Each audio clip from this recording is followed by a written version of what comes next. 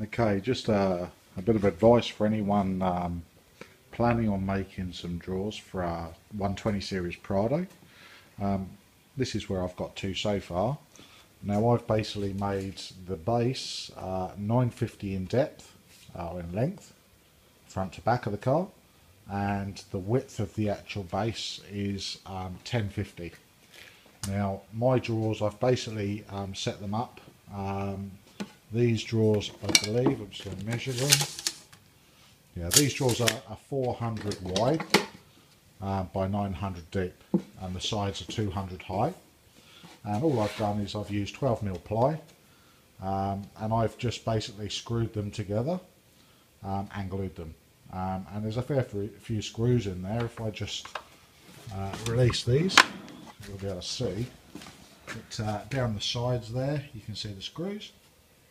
And looking from underneath, you'll see the same thing across the bottom. There's a fair few of them all the way along. All I did was every 100mm I've put screws.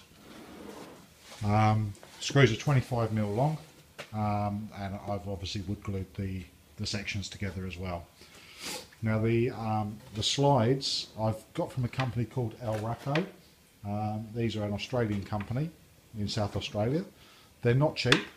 These slides hold 225 kilos, and they're full extension slides, so these will come all the way out and lock into place. Two little yellow tabs on the front each side enable you to push them back in, and I've mounted these up from the bottom of the actual framework. I've mounted these up 112 high.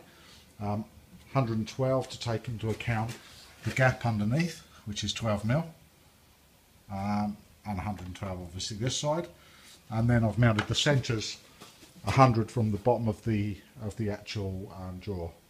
So that's given me a nice central support, and it's given me a nice gap at the bottom. I've also set them back slightly, as you can see, 12mm here, so they sit back 12mm. And that enables me to put another piece of ply across the front to make up the drawer fronts. Obviously I need to cut out around here to enable these little levers to slip through. Obviously still got to put the top on. I wanted to leave it off while I was doing this bit because it gives you more better access. I've also left a little section in the middle here because I'm going to put my fishing rods and bits and pieces in here, which will slide out, and I'll put slides on this, and this will be a drawer, full length drawer, but without runners. Runners would have taken up too much room and would have given me a pointless drawer. This is just going to give me enough of a drawer for my top wrench to go in, and also some fishing rods, and that's one of them, and obviously with a few more on top, and the reels will go in as well. So that's the idea behind it.